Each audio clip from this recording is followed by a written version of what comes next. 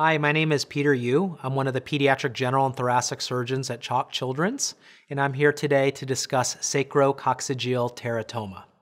So sacrococcygeal teratoma refers to a tumor or an abnormal growth from the sacrum or coccyx. Every once in a while, this tumor can be fully internal, meaning in the abdomen or pelvis.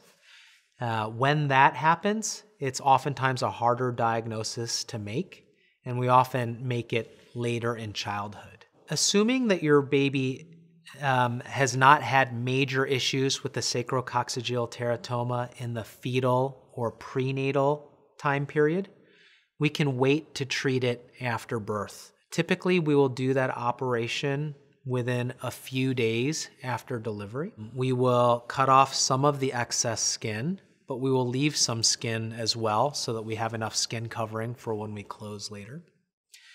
We'll find the tumor.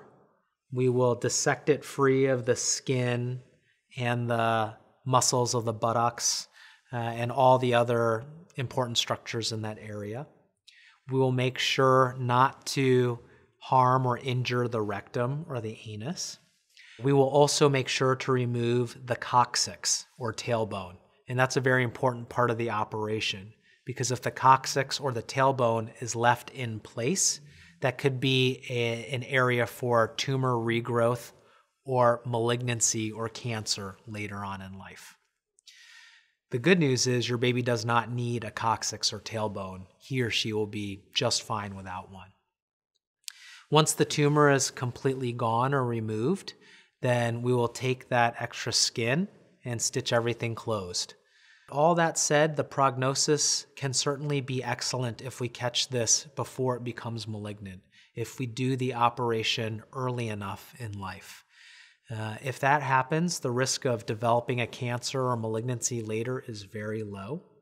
The chance of your baby being fully continent, meaning potty trained, able to poop and urinate on his or her own, is very, very good. And ultimately, again, the prognosis is good.